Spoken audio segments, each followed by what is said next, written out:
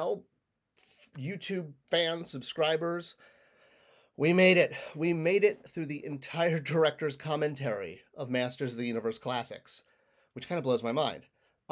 As just framework, and if you're watching this video as your first, you might want to go back and watch the series. This is sort of the afterthoughts.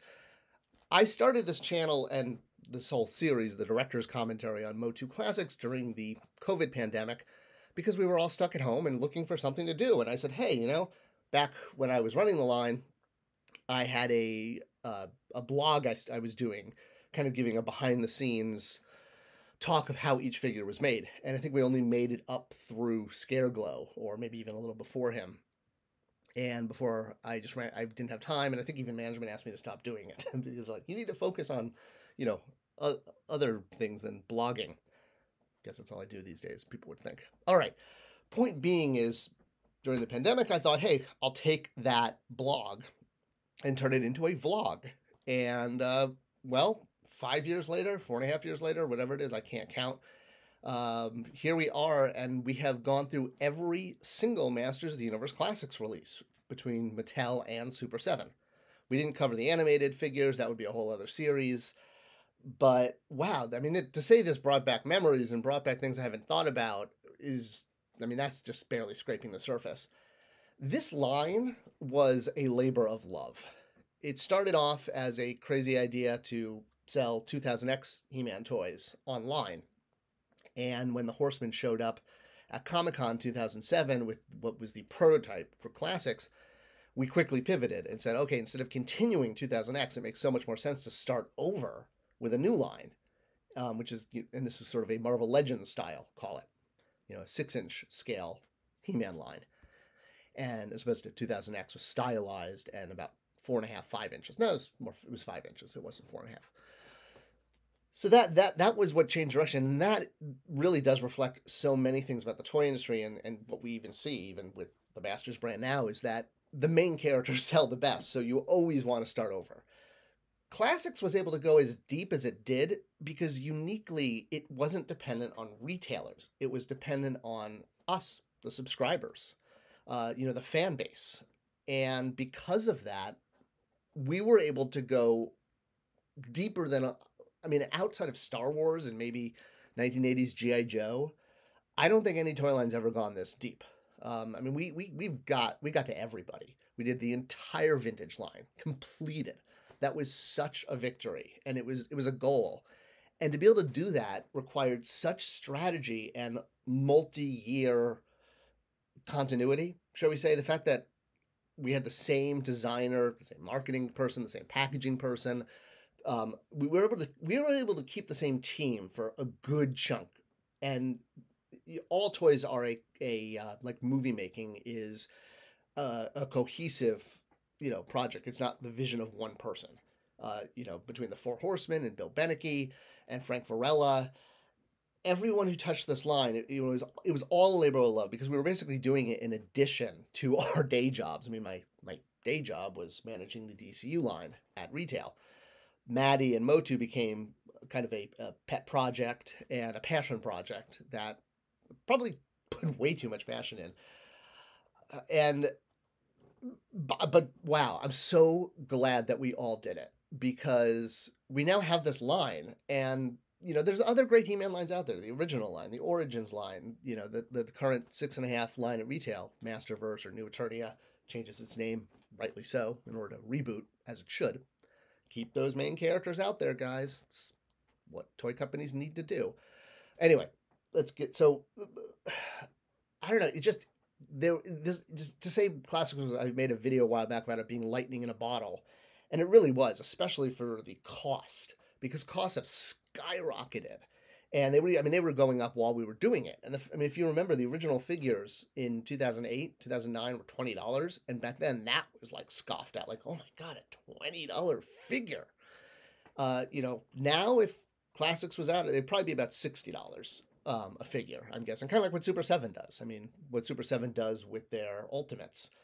And I'll say it again, Super 7 is the perfect company to be handling something like Classics. I hope that maybe they get the license back. I have no knowledge of any of that, but that is where a line, it either needs to be a small toy company that doesn't have overhead, Or if it's a large company, the program we did with the subscriptions. And it's all because of you guys. I mean, the subscribers made it happen. We literally, when I was out there just begging people to subscribe, that was real. If we didn't hit those numbers, the line was done. And because New Adventure fans, supported Princess of Power fans, and likewise, vice versa, we all came together, and it was so much fun going to PowerCon and San Diego and New York to the conventions while the line was going on, and hearing from people in person, especially because in person everyone was a lot nicer than they are online. Just look at the YouTube comments section on this video for anything about that. But no, I mean, when I say it was a labor of love, it was also a labor of love by the fans, because again, you were subscribing figure unknown just for love of the brand to keep it going.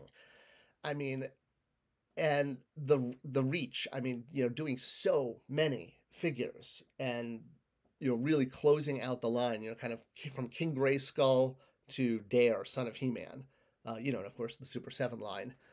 Filled in some necessary filmation gaps, which were part of the original 2016-2017 line, but it doesn't matter who makes them, just as long as somebody did, because they were needed. And, like Stridor had to be done in order to complete the line. It would have felt really weird to only have Night Stalker, Snake Mountain. It was great to see a company pick that up. So much work went into that, and to see it actually developed. I'm sure one day I will pick one up when I have a bigger office. I'm a little lackluster for space at the moment. So I want to thank you guys for sticking through this whole director's commentary. I hope it's been enjoyable. It's kind of also a good way to know who's the most popular He-Man character. You can sort of look at just the that playlist and see based on views. It's like Scareglow has like way more than anyone else. So it's like sort of proof how popular he is. Just kind of wrapping things up, talking about some of my favorite memories besides going to conventions. I mean, I remember being at New York Comic Con with the Four Horsemen, and we were sitting upstairs in a sort of a conference room that you can see the floor through the window. And we were literally like going through like the 2011 or 2012 line, like going through figure by figure, talking about what accessories they were going to come with. And we were basically just beating out the whole year in this meeting. And it was just, we were all sitting thinking, wow, we're all in a meeting. This is like toy history happening, and we're in it. And we knew we were in it. And it felt really awesome because the line was this was before, it started, we sort of, got expensive in 2013 and 14, and it sort of started going downhill. And this was sort of the peak of the line, I guess, 2011, 2012 with Castle Grayskull. So this was when the line felt unstoppable. Subscriptions were just up every year. We were adding things. We were adding a castle. All this was because of sales. And I remember all of us, Bill Beneke, the Horsemen, we were sitting in this New York Comic Con conference room, or it might have been New York Toy Fair. I just remember being the Javits. And we were like, yeah, this is He-Man toy history that we're all literally in. And this is awesome because it's being done by fans, by people who played with the toys and loved the toys. And I think that's what really made the line special, is everyone who was working on it. Again, it was such a passion project because, for the Horsemen, it was, that was their main job, was sculpting whatever Mattel told them to sculpt. But for everyone else at Mattel, for the team, it was, above and beyond, doing their day job. And that's why I feel like the line came out so well, is because we were making toys that we wanted to make the best possible. Roboto happening. I remember that was on Bill's watch, and Bill and I spent so much time trying to make sure the gears worked. They all had to be cast separately because you couldn't paint them or the paint would chip. We spent so much time on that we didn't notice that the shoulders were reversed. And when that happened, we were just so crushed because we went like, we would stay late and work weekends just to make Roboto's gears do what it did, just turn like that. And all that work, and we missed the shoulders, and we just felt so stupid. But it just goes to show like how much love was going, because we didn't have to make Roboto's gears. They could have just been solid. That's actually how it was, management wanted it done. They're like, it's cheaper, it's easier. They don't need to rotate. There are no action features. But we just felt Roboto wasn't Roboto if the gears didn't rotate. And we spent so much more. We spent about 3 times as much on Roboto than we did any other figure. And lo and behold, we screwed up the shoulders. And then King Hiss's shoulders under Terry. And that was always heartbreaking because, again, we were making this with passion. And when something slipped through like that, and it was because of the low runs. With main toy lines, the runs are so much higher that you get test samples. These runs were so small. They were small enough they didn't even deserve a test sample. So we were basically just the production was the test sample, which is why these kind of things happen. All because the runs were just so small, especially for a company like Mattel that's used to doing runs in the hundreds of thousands, if not millions. So it was a very different thing. Mattel really stepped up supporting this because they didn't need to, but they saw the advantages, not only monetarily, but it became kind of a feather in Mattel's cap to get new licenses. Like, oh yeah, we have this great arm to, do direct to consumer collector figures. So that was how Mattel acquired things like Ghostbusters and Voltron, and it became part of one of Mattel's core competencies when pitching for new licenses. So obviously that was why they continued to support it. But they didn't need to originally. It was because of people like Doug Wadley and Tim Kilpin, John Blaney, PJ Lewis, Jim Murphy. These were some of the marketing people that really helped get it off the ground. Johnny O'Neill, who helped do the original PowerPoint pitch to management when I was still a copywriter in Hot Wheels before I switched over. So yeah, everyone just knew this. If we put in the work, we could do something really awesome. And I'm so grateful for the experience. The other quick little stories, I remember working on the rollout and the bios, and this was in 2007, 2008. My daughter had just been born, so this was kind of like while I was up late at night, anyone who's been a new parent knows you spend 2 years not sleeping. And that was when I was working on, I would have my laptop in our first tiny little apartment in Culver City, California. And I had my full list of all the characters we had available to us. And I was putting them into this master spreadsheet to make sure the line could go. I had it out till 2018, which is crazy to think that. Then in 2013, we sort of shrank everything, and we took those last few years and turned them into 3 years instead of like 10 to make sure we got to everybody. But because prices were going up.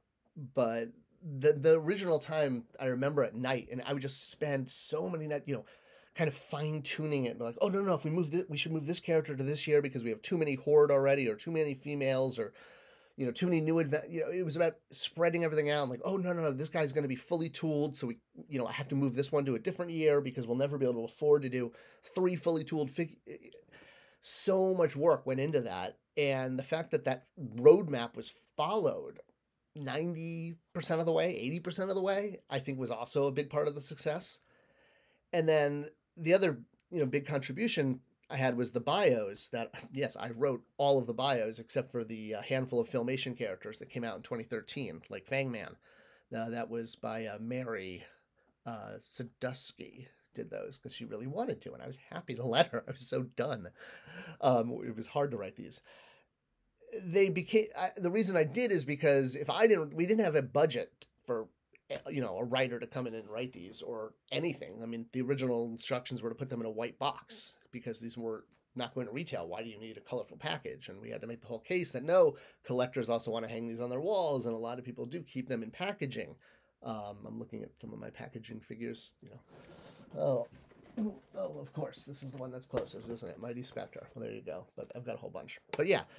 It was originally, they just put this in a black box or white box and ship it. So when we fought to get graphics, which is where we got the green brick because we had that for the King Grayskull San Diego Comic-Con figure, and that was the only thing we had graphic-wise to use. So we're like, okay, well, that's going to be the brand colors then, and the back was going to just be green brick. And I said, well, let's use that. We could do a cross-sell of these because we can take photos of the figures, and we can use a bio. And they're like, well, we don't have bios. We don't have card art. I'm like, if I provide the bios and the card art, well, can we do it? And upper management was like, fine. Yeah, if you can provide that at no cost, you can do bios and card art. And that was sort of where it jumped off. And I am still, but I was hired as a writer by Mattel. That was my first job in Hot Wheels. So I was, clearly qualified to write. And it basically started as a process, if we were going to do these, the whole point was to use them as a marketing tool. And so if we can get fans to keep guessing at the continuity or what a bio might be referring to, it was all deliberate just to get fans talking because we had no other content but the bios. We had no mini comics, no cartoons, no movies. So the bios were the content. And I'm actually that's where we're going to go from here. I'm going to go bio by bio, and we're going to break them break them up sentence by sentence and talk about how they were written. So that's sort of the transition. That's going to be the next series following up this director's commentary. And I will talk about how they were constructed, where a lot of the copy came from, because I tried to use as much existing copy as possible. And we'll talk about the real names and where those came from for each character. People have been asking about that. So that's going to be the new series now that director's commentary is wrapped up. All right, this was literally me just blathering on, but it was for love. Wow. Thank you guys for supporting the line. Thank you for supporting the series. I hope you've enjoyed it. Anything I missed, leave it in the comments. I could always do, an addendum or something like that. So happy trails, good journey, and I'll see you at the next adventure. Thanks for sharing these videos, and thanks for supporting the Spector Creative channel. Be sure to like, share, and comment below. It's the best way to support the channel. Thanks for watching.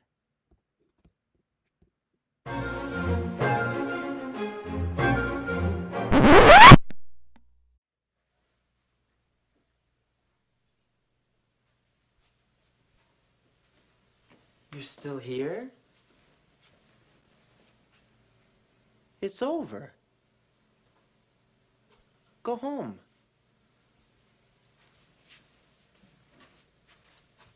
Go.